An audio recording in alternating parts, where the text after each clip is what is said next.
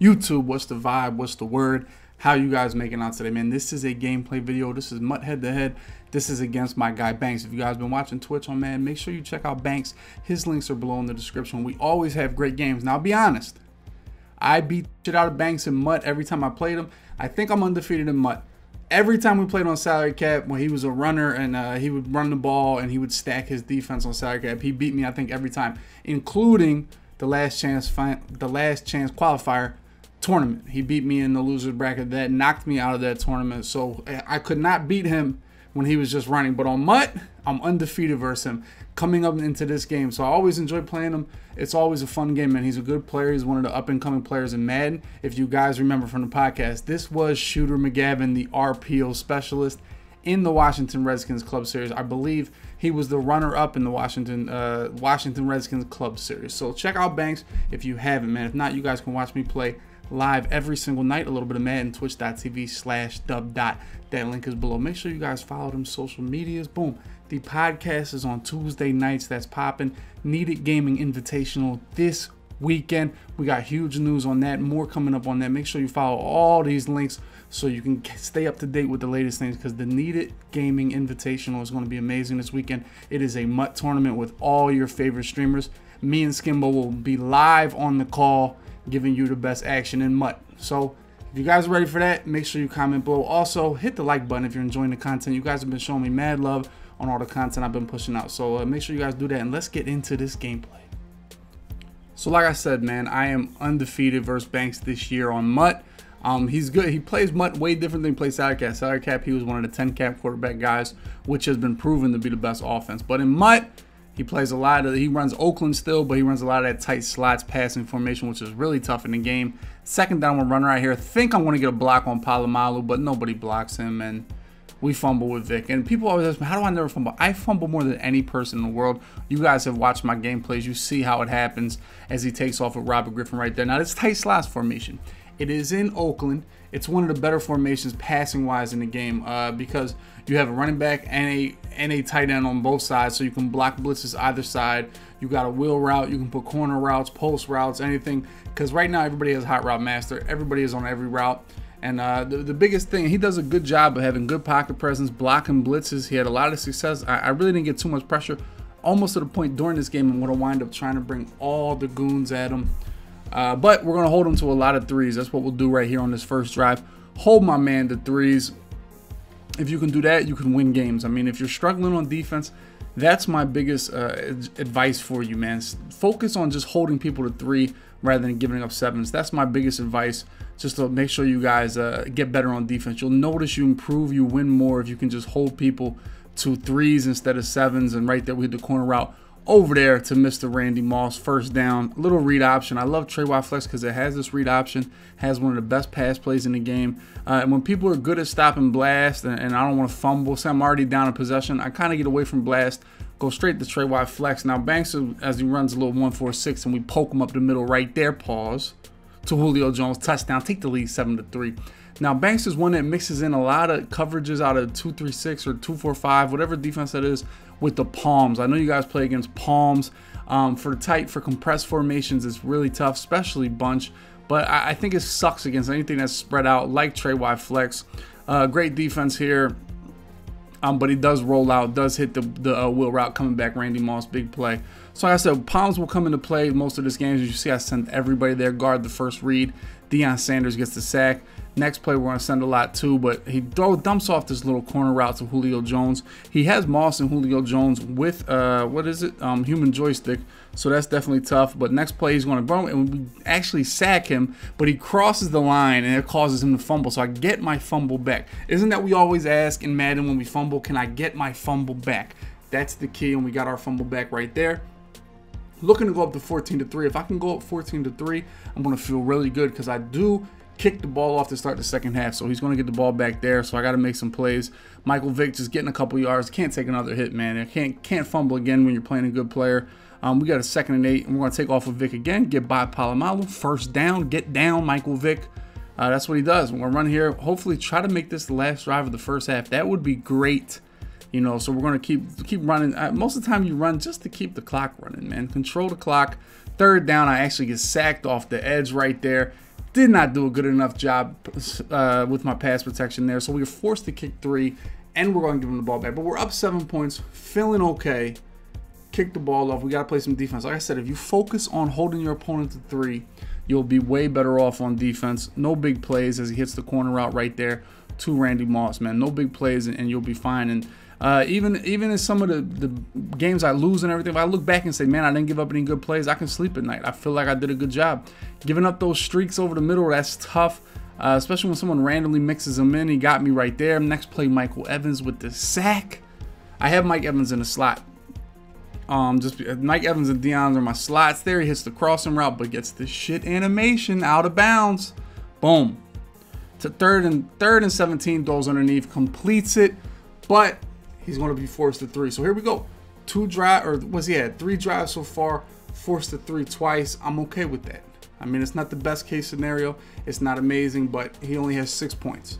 You know, 1 7 is better than 2 6s or 2 3s or 7 and 6, and you know what I'm talking about.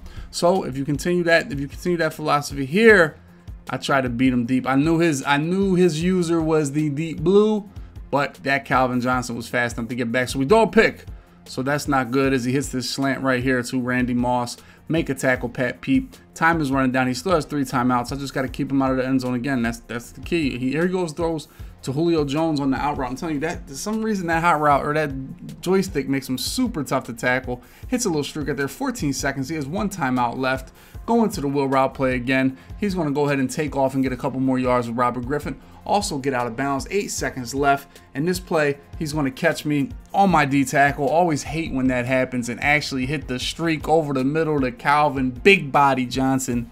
Touchdown. Night Train Lane could not get in front of him. That one was rough. So we were just up 10-3.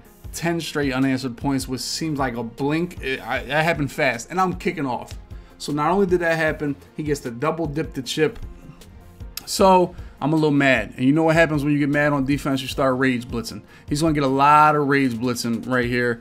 But there goes that man, Myles Garrett. Boom, right there. Get him to 3rd and 21. You know all the dogs are coming to the party on 3rd and 21. Sack, real quick 3 and out. We're going to get him to punt the ball.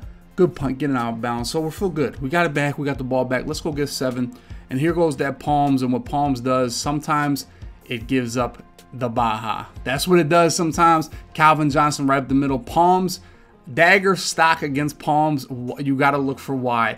I know you guys see me. I never throw a Y. I never hit that streak. I never find you guys always tell me, Y is open. Y is a touchdown. I really only look to that streak route if someone's running match coverage. And this game, I did look for that streak route, and I found it right there.